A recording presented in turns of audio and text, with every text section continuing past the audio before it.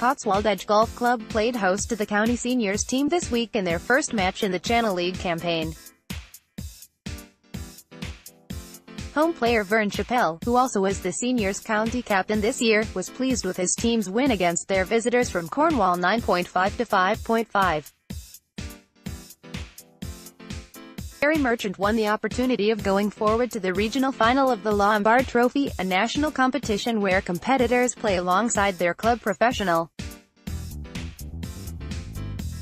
Gary scored a net 66 in the May medal, also earning himself a two-shot handicap cut in the process, and now moves up into Division 1. May medal results: Division 1, Willie Cruikshank, net 70, Ben Chappell 71. The NGFL team visited Lillybrook and came off second best on the day, whilst the B team were pleased with their victory in the opposing fixture at home 3.5 to 2.5.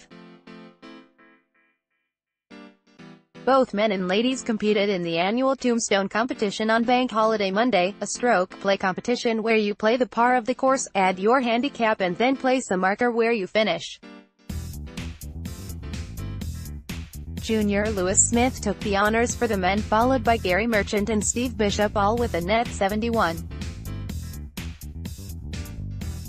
Anne-Marie Bignell headed the ladies' field with a net 69 from Lynn Smart 74 and Jane Barrett 77. The seniors' May medal was well supported, with under-par scores being returned in both divisions. Division 1, Simon Craker on count back from Graham Bartlett, both with net 69 from Pete Teasdale 70. Division 2, Ian Stanbrook on count back from Pete Martin, net 70, and Dave Milward 72. Michelle Craker took the honors in the ladies' medal this week with a net 73 from Heather Morgan and Debbie Pringle, both on 74.